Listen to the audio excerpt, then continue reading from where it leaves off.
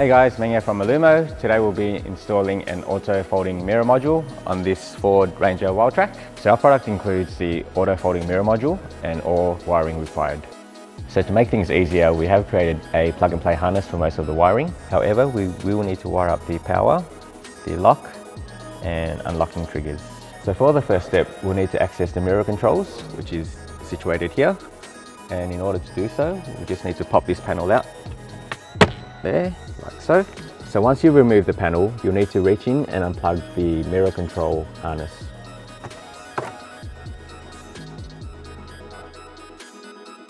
So following that, we'll need to plug in our harness. One side goes into the OEM plug and the other side goes into the back of the mirror controls. So now we're up to the hard wiring stage, and in order to gain easier access, we'll need to unplug this main harness. We'll now wire up the power from the module to the car's wiring harness, which is the larger red wire. You can either use a crimp or you can hardwire it by using a stripper and soldering it on.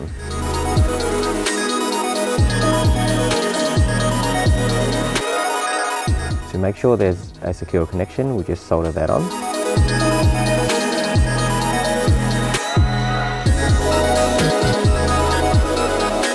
We'll just put a bit of electrical tape to cover up the exposed wires.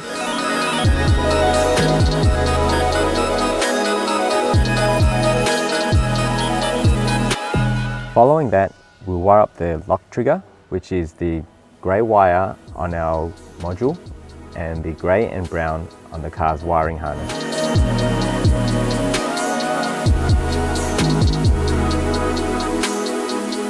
As with the previous wire, you're going to want to solder that on as well.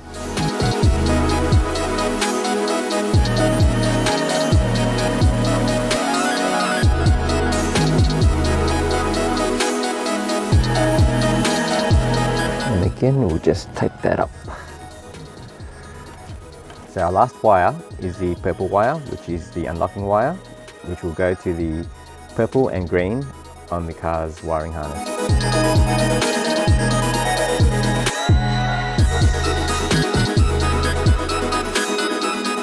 We'll just wrap that around there and we'll solder that on.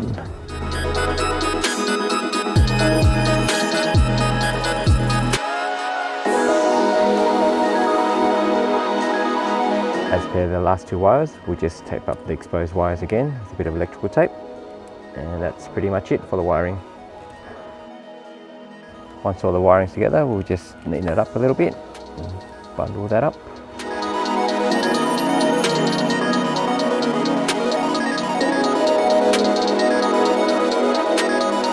Once we've tidied up the wires, we'll just plug the car's harness back in.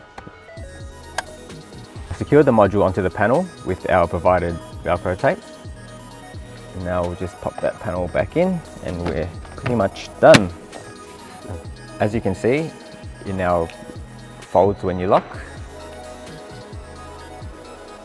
and opens when you unlock.